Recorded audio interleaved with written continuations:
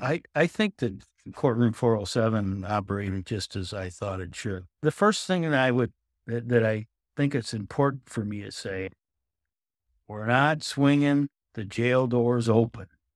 We are making assessments and determinations as to who can safely be released into our community. I'm afraid that there's been and misinformation, and people have the idea that we're just letting everybody out. We're not.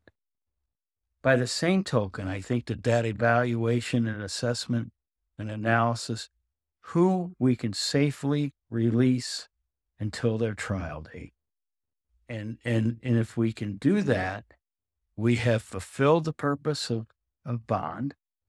And we've done that in a way that we have evened the playing field so that it's not cash, that there are other mechanisms to assure that people show up in court for their trial dates.